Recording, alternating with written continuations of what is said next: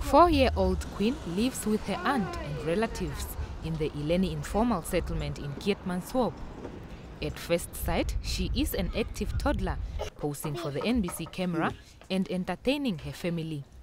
Andimba says that prior to her first surgery, Queen used to excrete through her private parts because of the absence of an anus, but thanks to that operation 2 years back, that has stopped.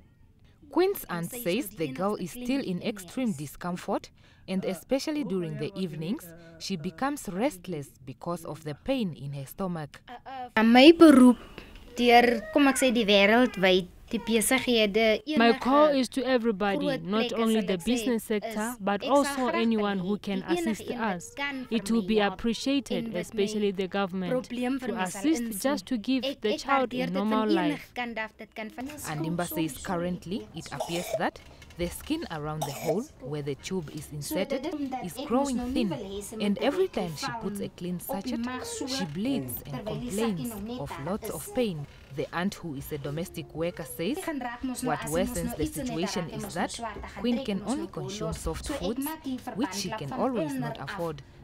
Despite her medical condition, Queen is not a shy child who loves interacting with other children and is generally very energetic and friendly by nature.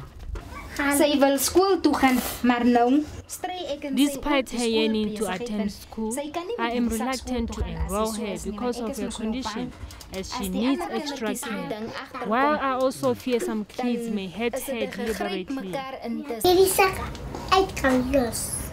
I want them to remove this sachet from me.